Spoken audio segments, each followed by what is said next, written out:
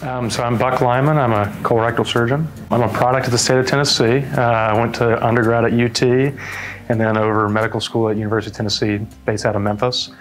Actually did some rotations through Chattanooga as a medical student, but then did my general surgery training over in Charlotte, and then also did some research over there as well, and then went down to New Orleans at Ochsner Clinic for my fellowship.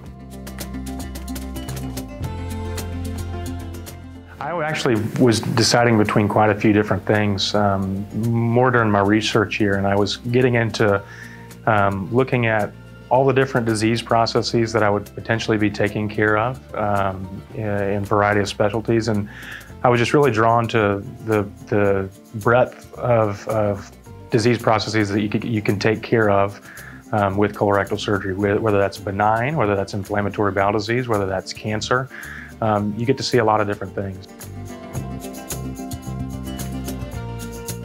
When you come into a colorectal surgeon, it's usually something you don't want to be, talking about over the water cooler at lunch or anything like that. So my approach is, you're coming in and this is what we see every day. So I want you to be comfortable.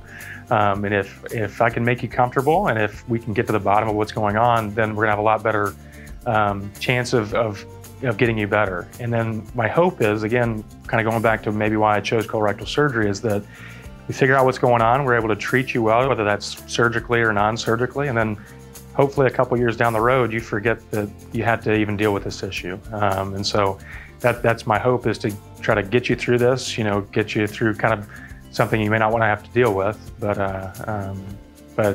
get you through it so you don't have to remember me.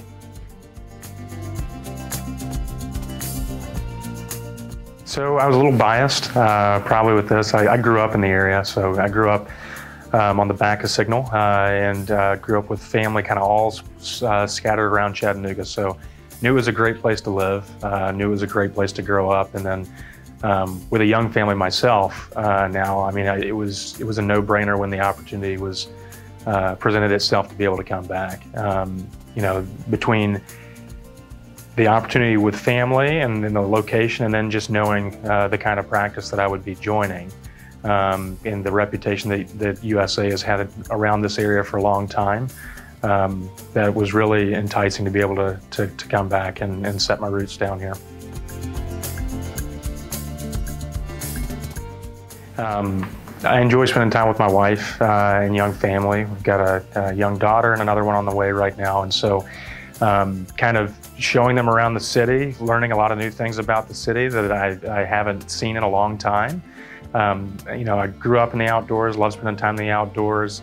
This time of year, I've got the smoker going with some barbecue on, and usually watching a little bit of college football and hoping the Vols don't disappoint me like they generally do.